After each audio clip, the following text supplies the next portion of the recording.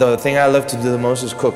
Food is, for me, one of the most cultural things in the world, so that's why I want to follow this career. I want to know more of the world and I want to challenge myself. I really want to challenge myself to discover where my heart belongs to, actually. Well, my personal passion and my drive is to meet a lot of people, especially from different cultures. I'm Midian, I'm a hospitality management student. My name is Fiona Schipper and I'm studying hospitality management. My name is Paulo Alve and I'm a hospitality management student. Hospitality means for me to be caretaking, to be the best and to make the best and make the guests as satisfied as possible. Hospitality means for me that you either have it or you don't have it in your heart. Without hospitality, there is no job. Customers want to receive the best that they can, or else they would go somewhere else.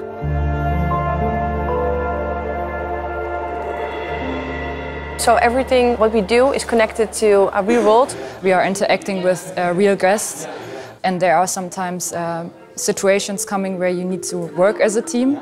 We get well prepared to become a future manager from real life, also with working in groups that you know how a meeting entails, how to be a chairperson, how to guide it. So everything relates back on what could really happen in a company or an organization.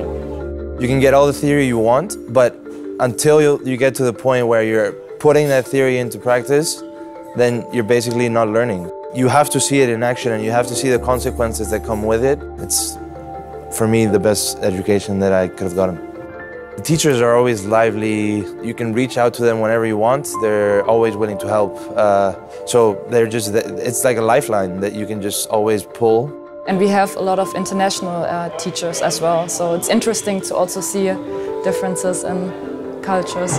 They try to take the best out of myself because I was afraid of giving presentations or I was not good in working with groups, but I get all the support and resources that I need to discover myself a little bit more and to feel comfortable with presenting and to work in a group.